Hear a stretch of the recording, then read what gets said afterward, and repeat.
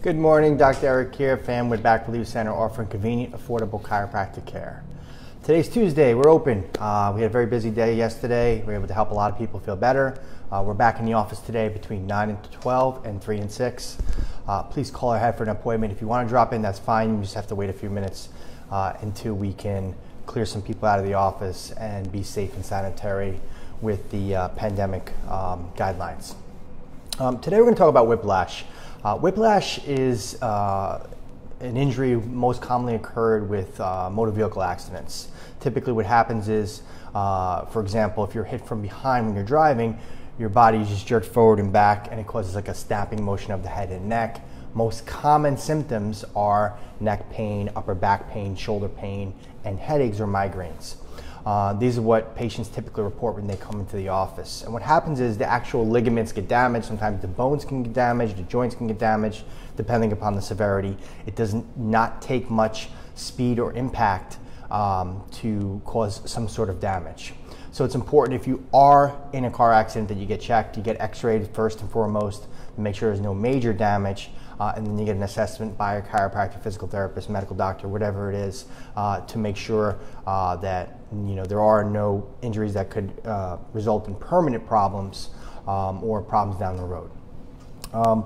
In regards to whiplash, I was reading an article from the American Journal of Otolaryngology, April 2020, this year. And it's pretty interesting. The title of the article is "Old and Young May Experience Whiplash Symptoms Differently." And what they found in this study is that young people, when they're in car accidents or sustain some sort of whiplash injury, the most common area of complaint is the neck. Usually they'll have neck stiffness, neck pain, maybe even some headaches, but most of it is primarily in the neck and the shoulders, upper back, which could kind of make one to believe that the neck muscles, tendons, ligaments were damaged as part of the injury. What's interesting about the study is that when they took the same kind of accident in an older individual, the most common complaint was dizziness. Okay, so same injury, different impact on the body. So in older individuals, there may be more of an effect on the brain possibly being damaged because of the dizziness component as a possibility.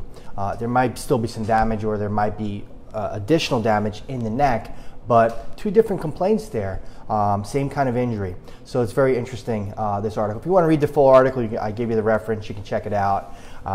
But bottom line, you're in a car accident, you're sustaining whiplash, get checked out immediately, don't wait. A small injury can become a big injury, or a big injury can become much worse over time and cause to be permanent disability. We don't want that to happen.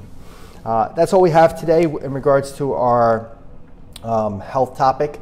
If you have any questions about this or anything else about our office, just give us a call, shoot us a message on Facebook, Instagram.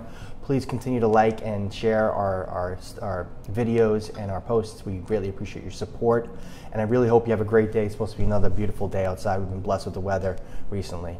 Have a great day. Talk to you next time.